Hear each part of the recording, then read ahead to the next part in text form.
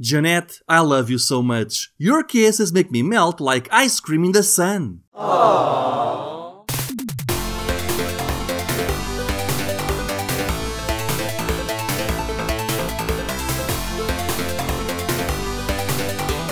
Papi Commando Second Blood is a new game for the Sega Genesis or MegaDrive, released right at the end of 2020.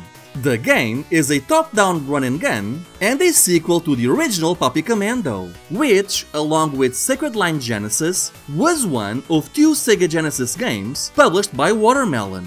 Yes, that's the same Watermelon behind Pure Solar and... Paprium. I just can't get rid of that name now, can I?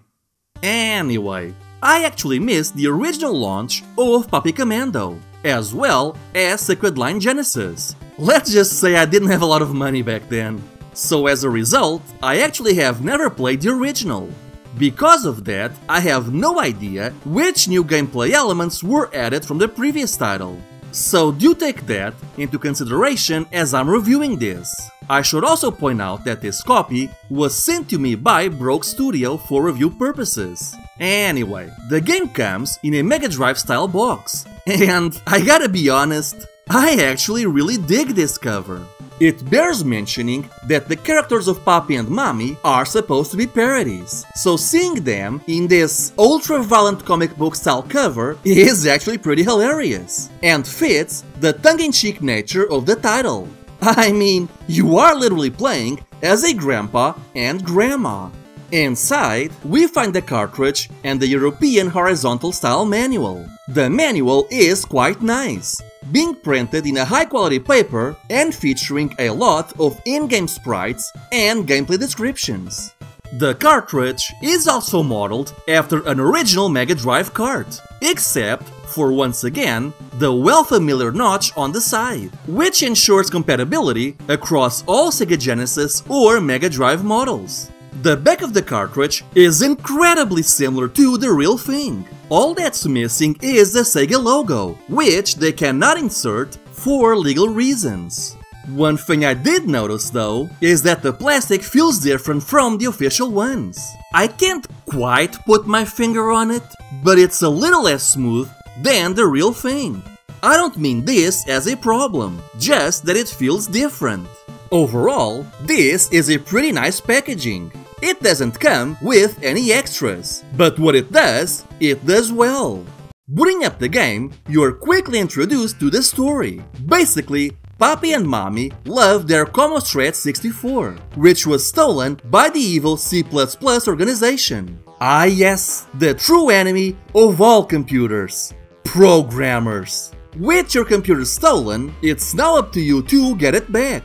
You start in a Super Mario-like overworld, though these are much more linear as you can really only go forward or backward. Once you select a level, you're told what type of enemy you'll be fighting, given the objective for the stage, and off you go.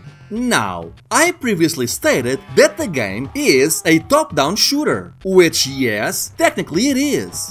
But it's also kind of odd. You see, in this game, you have a limited supply of bullets, and if you're not careful, you'll run out faster than you think. So this means that you'll actually spend most of the game taking down enemies with a knife and only resorting to using guns when you're either in a bind, low on health, or during a boss fight. The problem with this is that your knife literally has no reach. I mean, look at this. You have to be right on top of them, and the art style doesn't help either. Everyone has these large heads, but a hit will only connect if you aim at their body. So I would often end up using my melee attack too soon or not aiming it properly. I really wish the knife gave you more leeway, because going around almost every level taking out your foes like this is, not very fun. Now granted, when you take out enemies, they'll usually drop coins, which can be used to buy upgrades as well as ammo. You also get bonus bullets for dispatching several enemies in a short amount of time and for completing the level. So given all this, you'd think you'd never run out of ammo, right? Well, actually, no. Yes, there are lots of ways to gain ammo.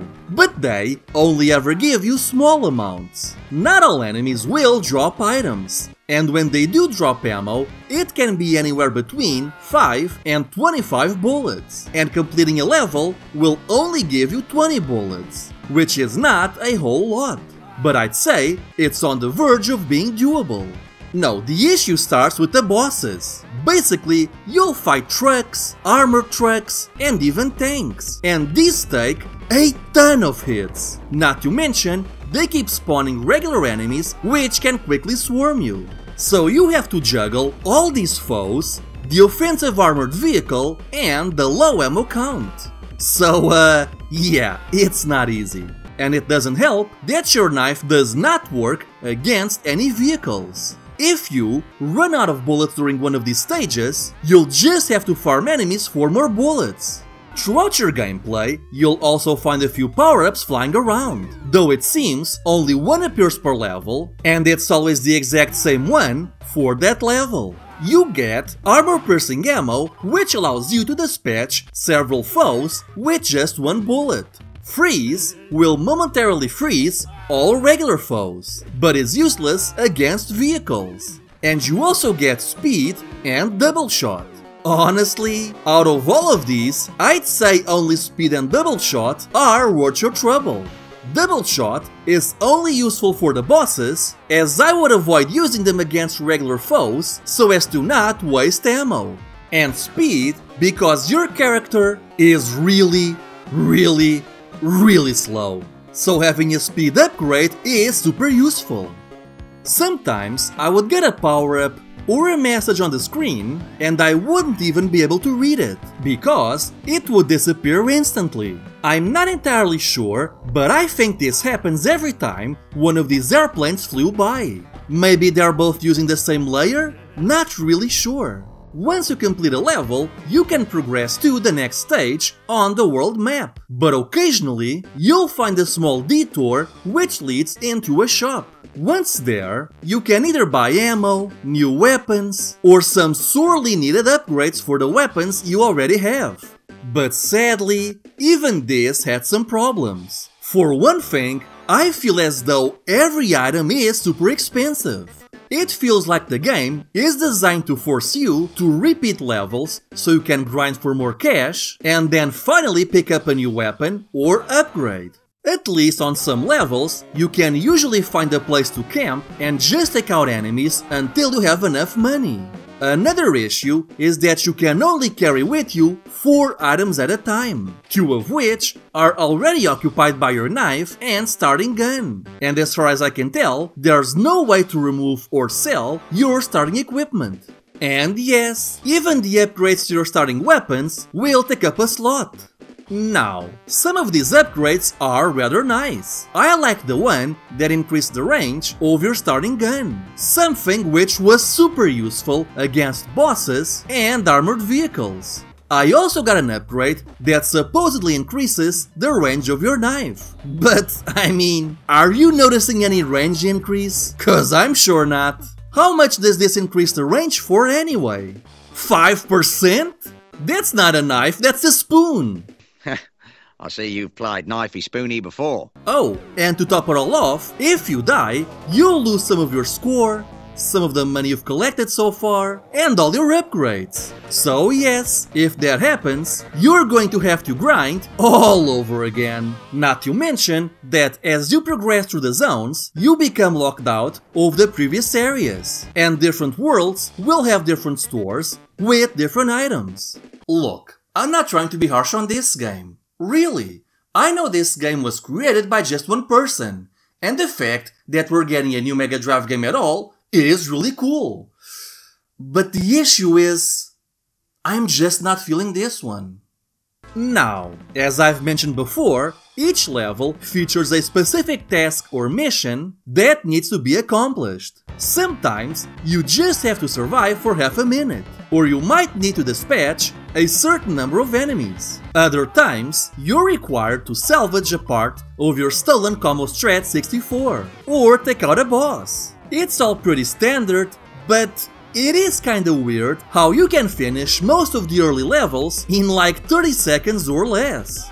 Graphically, the game is pretty simple. It has a cartoony art style that fits well with the tongue-in-cheek theme.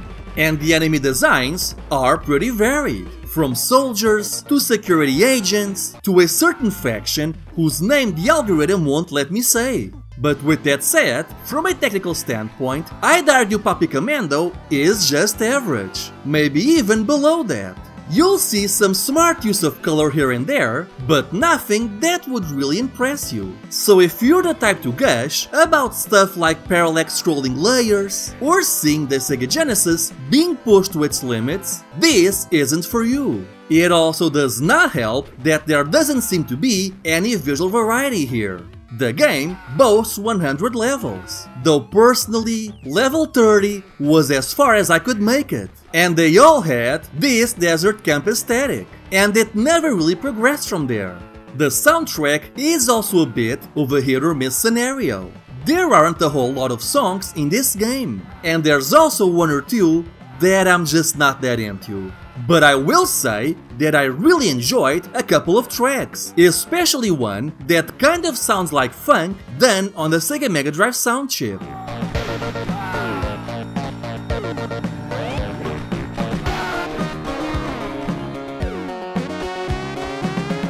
I also find it odd that the only way you can play as Mami is with a second player. Why not just let me choose which character I want to play from the start? Also, for some reason, she does not have a knife attack. So once I ran out of bullets, that was that. I was stuck with no way to progress. Unless, of course, the other player saves you. And yeah, that's pretty much it for the game. There really isn't a whole lot to it. I get that the game was made by just one person, and not every modern Genesis title needs to be Paprium, Tanglewood, or Xenocrisis.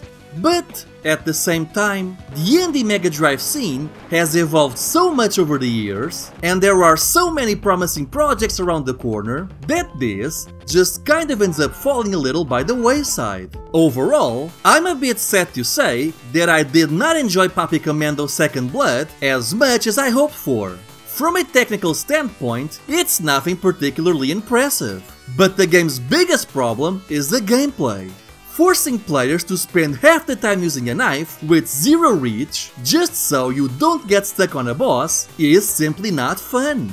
The game has a series of mechanics that seem to be punishing the player while offering very little reward for being so frugal.